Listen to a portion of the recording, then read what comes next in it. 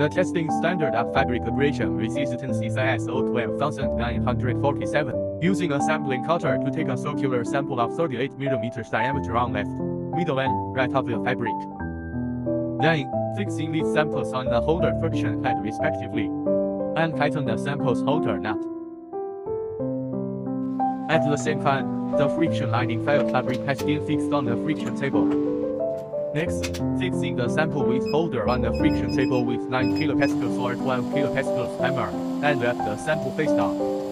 Let's start testing. You can see, each test station is working according to the desired trajectory.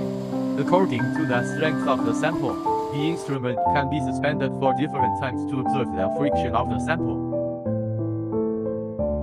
Finally, getting testing results.